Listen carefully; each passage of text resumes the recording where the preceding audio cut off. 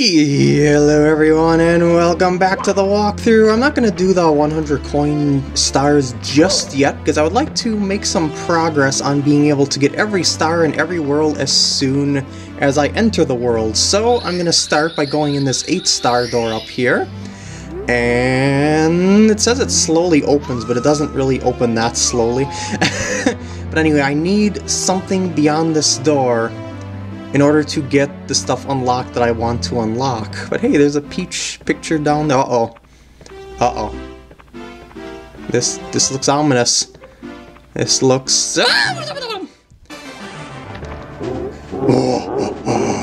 You stepped right into my trap, just as I knew you would. I warn you, friend. Watch your step.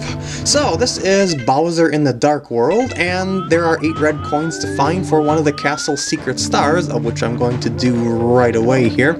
In order to get that one that seems to be floating in the middle of nowhere, you gotta hit this switch, and work your way back carefully. You got plenty of time to do so. There we go. Seriously? Well, it is technically the hardest coin in that level, so I guess I don't blame myself for dying there. Alright, let's try that again. I will get all 8 red coins. I will save the princess. I will get that cake. And by cake, I mean booty. By booty, I mean possibly red coins.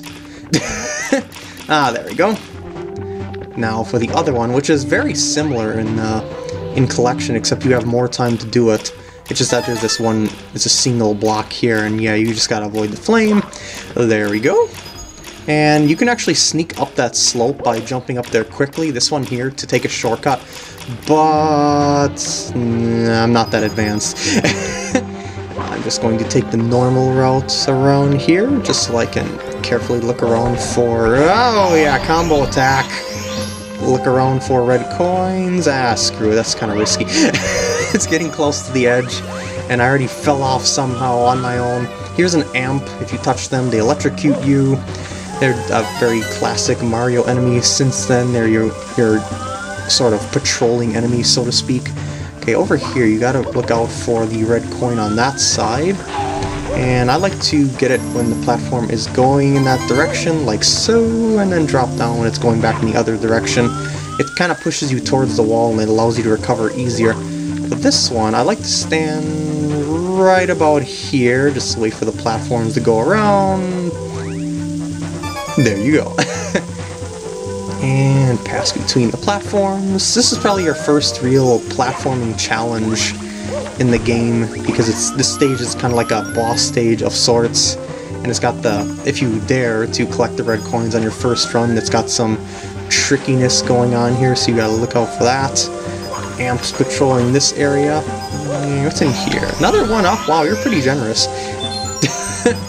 6. I'm going to very carefully work my way back. Remember that the less you push the control stick, the slower you will move, which is immensely helpful. There we go. Alright, I think I have to get up to the higher areas for the next red coin, so I gotta get myself up here. And I really hope I didn't miss any.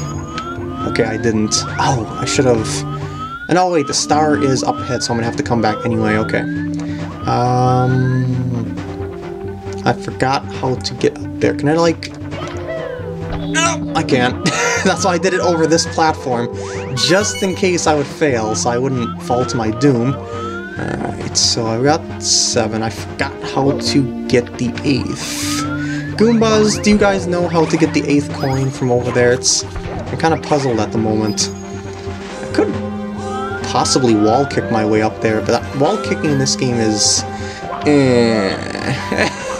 It's not my cup of tea, so to speak. This makes stairs appear, but that's not what I need to do here. Let's try and do something like this. That works. Good. Woo! And there's one of the secret stars. Do not fail. Do not failed. Just carefully make your way up, PkGam. No pressure. Good. You are doing well. And, oh, there's a sign here which teaches you how to defeat Bowser, which I will check. Mario, it's Peach! Please be careful. Bowser is so wicked. He will try to burn you with his horrible flame breath. Run around behind him, grab him with his by the tail with the B button. Once you grab hold, swing him around in great circles. Rotate the control stick to go faster and faster. The faster you swing him, the farther he'll fly. Use the C buttons to look around, Mario. You have to throw Bowser into one of the bombs in the four corners. Aim well. Then press B again to launch Bowser. Good luck, Mario. Our fate is in your hands. But first, a star. Woo! It doesn't poop you out of the stage when you get a star in one of the Bowser stages. I think that's because they don't want you to go all the way through the stage again, so that's rather handy. Anyway, let's flop down the warp pipe, and... oh boy! Tough luck, Mario. Princess Toadstool isn't here. Wahaha. She's in another castle. Go ahead. Just try to grab me by the tail. You'll never be able to swing me around. A wimp like you won't throw me out of here. Never! Ha! So, this is Bowser. There's a bunch of bombs around the, as she said, four corners of the arena, but there's a lot of dots there, and there's a lot of actual corners, so it doesn't seem to be all that... I mean, there seems to be more than just four corners in this place. His fire spews out coins, so you can technically get an unlimited amount of coins in this area if you're into that high score sort of thing. I'm waiting for him to do some other attacks so I can show you what else he does, but he just seems to be intent on just spewing fire. There we go, jump up in the air, and that stuns you if you don't jump off the ground. Do it again. That's what it's like when you get stunned. Alright, now, what you want to do here is grab him by the tail and switch the camera so that it's pointing towards one of the bombs, rotate the control stick, and then when Bowser's facing a bomb, press the B button. And it's over. Yeah, the boss fight is really that easy. I was a bit careless. This is not as I had planned. But I still hold the power of the stars, and I still have Peach. You'll get no more stars from me. I'm not finished with you yet, but I'll let you go for now. You'll pay for this later. And he teleports, and a key bursts out of him, which you can use to access the basement. Woo! This will give us access to a lot more worlds. And I'm going to use this key to open up the other switches, the green and blue switches in this part. That way, when I go to other worlds, I'll be able to get every single star in a world in order as I go without having to worry about having the switches being off or something like that. Anyway, go down here, and this is the key that we just got. A little emulation texture error with a little line between the lock, but that is okay. This door takes 30 stars. It takes the power of 30 stars to open this door. You need 13 more. Okay, thank you, Bowser. But what I'm going to do here is... oh, actually, I should show you, before I do this, the water out in the castle moat. I didn't really explore that, so I might as well do that now since I'm in a... exploring kind of mood here, I guess you could say, because I'm doing some side stuff to unlock stuff for the future anyway. So down here is the castle moat, as I said. You'll notice that there are the aforementioned doors that you cannot open while underwater, and what I'm going to be doing here is draining out this water.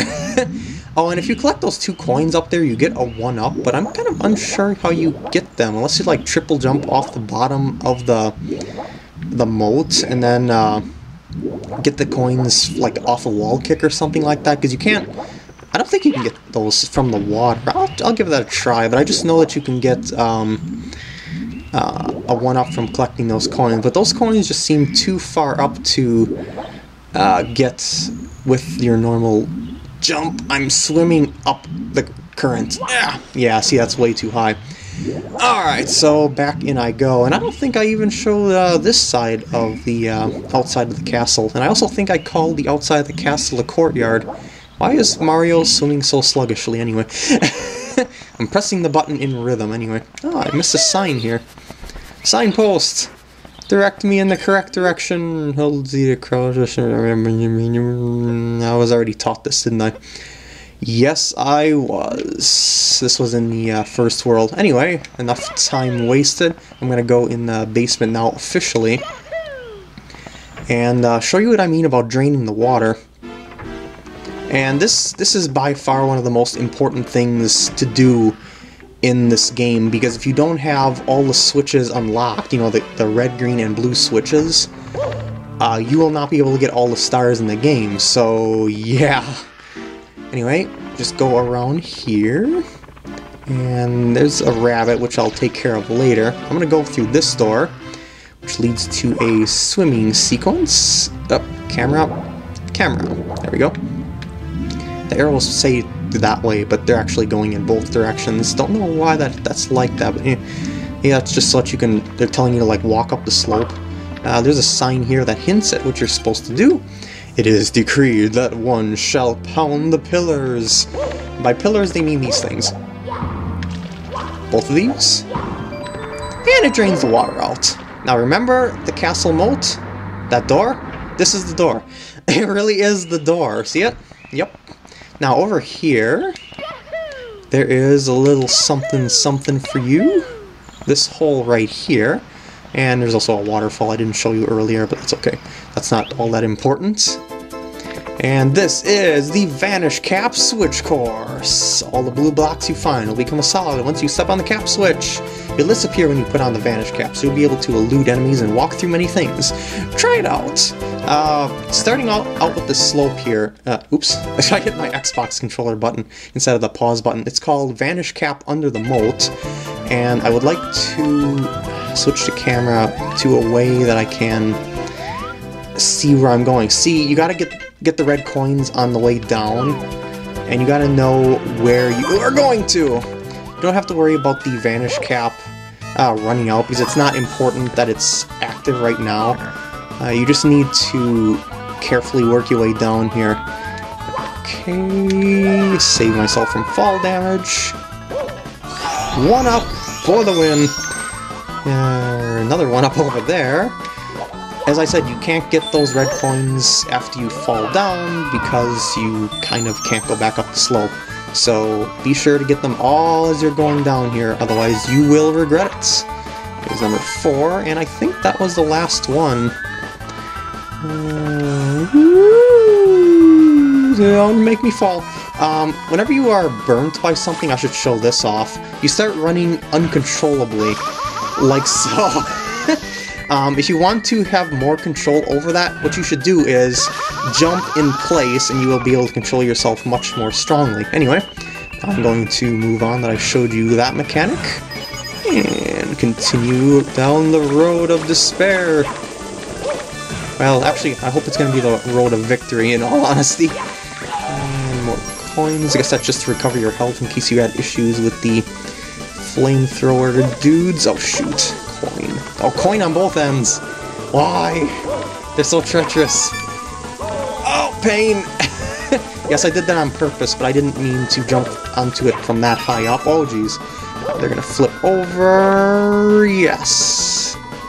And we gotta get over to, there we go, and that should do it. The last coin is inside a cage, of which, no! Oh, jeez! Oh, I got lucky there. And there is the blue switch, the Vanish Cap switch. It makes Mario disappear when you put on the Vanish Cap inside that blue block right there. Yes, I will save. And I'm gonna need that to get inside. Oh, it's not. Oh, the red coin isn't actually in that cage.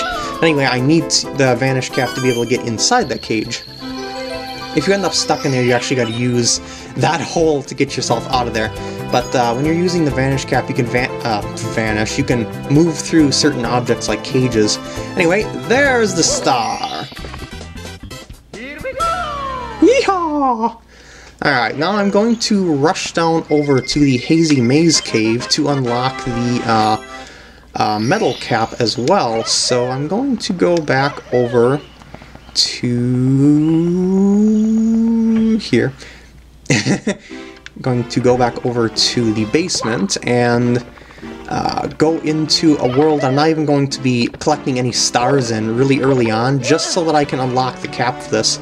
I guess I'll take this door because it's a different route through the basement. What I want to do here is go through here. See this door with the star? It's off to the right side of the basement. Yes, I know there's a toad over here with a star, but I'm not covering that right now, so Toad can just sit there hopping all day if it wants to. So anyway, this is the Hazy Maze Cave, on which I'm not going to collect any stars in whatsoever. I am going to collect a star, but it's counted as a castle secret star. I'll read all these signs on my next way through here, but on my first way through, just follow my lead here and trust that I'm going in the right direction. So you want to go over to the underground lake. I hate those boulders. They don't aim for you, but at the same time, it always seems like they go where you are. Anyway, over here is an elevator. I should probably recover my health a little bit. Go right down. And I'm too impatient for this. Woo! So I'm gonna go down here. And here is the cave with a little dino buddy that's floating around in here, of which I need. Where are you, actually? Oh, there you are. I need to go on top of a platform, and I need your help. And you are going to help me. So, this guy moves around in the direction that you're facing. So if you want him to turn left, you face left. And you want him to go towards that door over there. Over there. No, don't turn that way. Don't. No, this way. Good boy. Ground pound him. Make his head go down, and then when you get to the top, he'll rise his head up, and then you can make this jump. And over here is the switch that I'm looking for. Look at that. It's another pool of mercury. That certainly seems healthy to go inside. Welcome to the metal cap switch course! Once you step on the cap switch, the green blocks will become solid. When you turn your body into metal with the metal cap, you can walk underwater. Try it. Indeed, I will later. These are sniffets of the flying kind, and when you are metal like that, you're pretty impervious to just about anything, except for like bottomless pits or something like that. So, being metal is pretty dang handy. What's the sign say? Metal cavern, right to the waterfall. Left, metal cap switch. This poops you out by that waterfall that you've seen back... nice twitchy camera. Back over where I got the blue switch a little while ago. Alright, this current... Oh geez, I mistimed my A plus Z there. I mean Z plus A. Pain! Dang sniffet. And I don't want to go in the water, because that might be dangerous, because I'm in very floaty mode and I'm not in metal mode. So I don't think I'll be able to recover myself easily. Just collect the red coins along the way. Notice the beautiful metal scenery. You know, like the iron crystals around here. Hit the switch because you're going to... I kind of screwed up the cutscene there because I grabbed onto the edge of the switch. You just stepped on the metal cap switch. The metal cap makes Mario invincible. Now metal caps will pop out of all the green blocks you find. Let's save. Alright. So let's get all this red coins. The other ones are underwater, of which, as I said, I'm going to need the metal cap for, which is why I hit the switch. So, put that metal cap on, and start rusting away. Okay, you won't really rust, but this is where the last 4 red coins are. And there we go. Woo! And grab it, and go. Yeah! And with that, all the switches are unlocked, which means that everything is going to be so much easier for both you and myself. So, this is a good time to end off the part. I hope you enjoyed, and I'll see you in the next part.